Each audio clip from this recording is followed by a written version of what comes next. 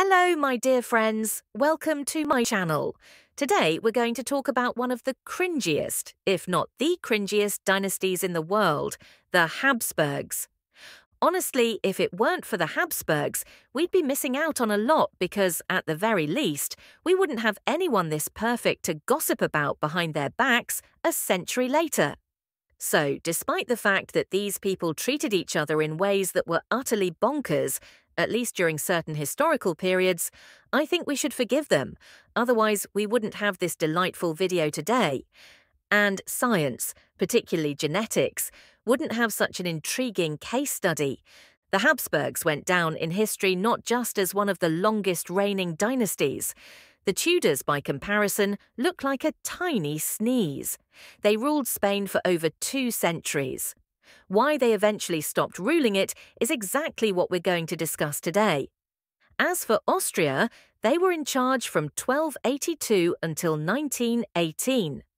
And not just as emperors, because Austria was part of the Holy Roman Empire, the Austrian Empire, Austro-Hungary, and the German Confederation, only becoming a fully independent state in the mid-20th century, in the 1950s.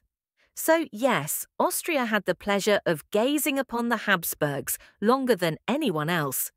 Whether to envy them for that or offer them some moral support is up for debate. As I've mentioned, this dynasty didn't just rule Austria from the imperial throne. They were dukes and duchesses too, but still, despite everything that went on within this dynasty, it was as resilient as a cockroach, which, according to popular science, can live for 6 to 9 days without a head. Sometimes it seems that the Habsburgs weren't too far off in that department. By the way, the Archduke of Austria, Franz Ferdinand, whose assassination in Sarajevo is said to have sparked the First World War, was also a member of the Habsburg royal house. His death marked the end of this dynasty's era of dominance. But why do the Habsburgs have such a peculiar reputation? Why are there so many videos about them, including mine? Well, it's because the Habsburgs, unwilling to share their wealth, started marrying not just their cousins — second cousins are hardly worth mentioning — but even their uncles and nieces. That's what greed and the refusal to share with other dynasties lead to. Take the Spanish king Charles II, known as the Bewitched, who was practically the crown jewel of inbreeding among his many ancestors. There were even legends about him, claiming he drank the blood of commoners just to stay alive. And it's fair to say, his life was far from easy, as he was a walking embodiment of a collection of genetic defects. Though walking might be a bit generous, many researchers suggest that Charles II couldn't speak until he was about 4 or 5 years old, simply because it was physically difficult for him, and he couldn't walk until he was around 6 or 8 years old. Again, this was all due to numerous inherited defects. Charles II couldn't speak, not because no one bothered to ask how he was doing, but because he was the proud owner of the so-called Habsburg jaw.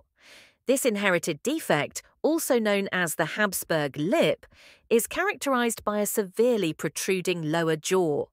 As we'll see later when we take a closer look at the portraits of this dynasty, many Habsburgs had this little quirk, a prominently jutting lower jaw found in both men and women. But in the case of Charles II, the Bewitched, this facial feature reached industrial proportions. He couldn't speak properly or even eat normally. He was unable to chew his food and ended up swallowing it whole, which meant his diet largely consisted of liquid food. As I mentioned, the Habsburg lip wasn't exclusive to Charles. It was also a feature of his father, Philip IV, his mother, Mariana of Austria, and his grandparents on both sides.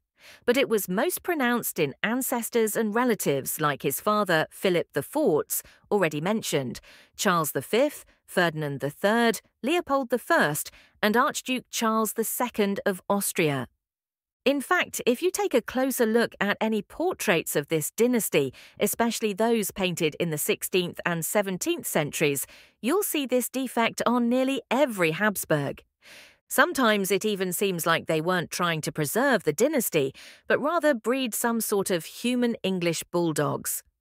As I've already said, the cause of these facial defects, and many others too, was the sheer number of marriages between close relatives among Charles II's ancestors and other relatives. So, let's take a look at his family tree, where even Mother Nature herself finally said, "Enough is enough." I'll do my best to describe all this cringe in detail, though it might get a bit confusing at times.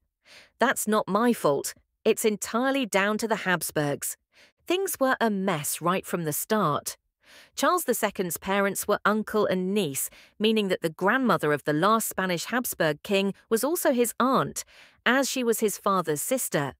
His father, Philip IV, was the product of a marriage between first cousins once removed.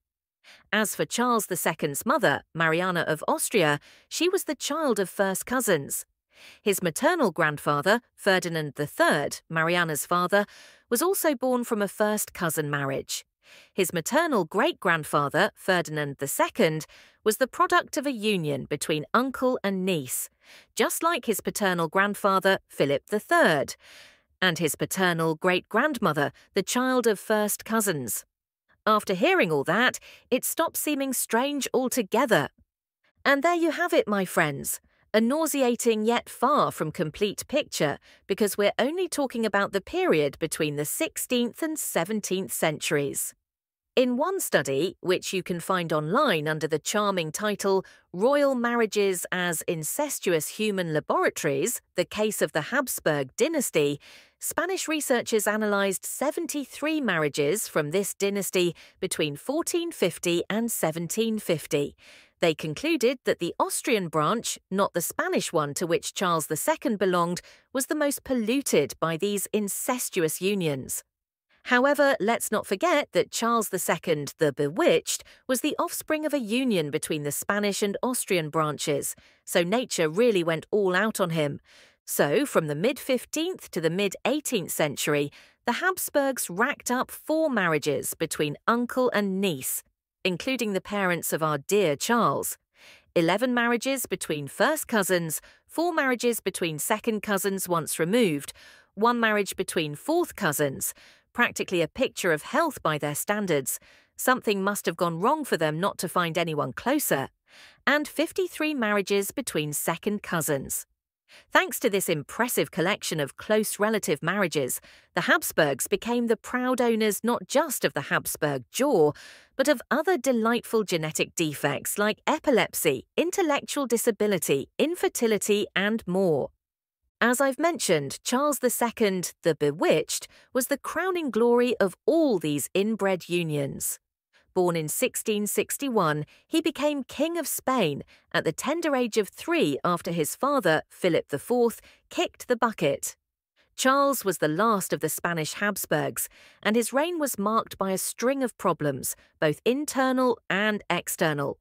He was unable to have children, which led to the War of Spanish Succession after his death in 1700. Charles II was so weak and sickly that his reign was essentially managed by his mother and various advisors. He suffered from a laundry list of physical and mental issues, including epilepsy, intellectual disability, and infertility. His health was so dire that he couldn't govern the country on his own, and his reign was plagued by crises and conflicts. In conclusion, the Habsburg dynasty, despite its long rule and significant influence on European history, is also infamous for its numerous incestuous marriages and the genetic defects that came with them. Charles II, the Bewitched, stands as a prime example of the consequences of such marriages, with his reign being riddled with problems and crises. Nevertheless, the story of the Habsburgs remains one of the most fascinating and instructive tales in European history.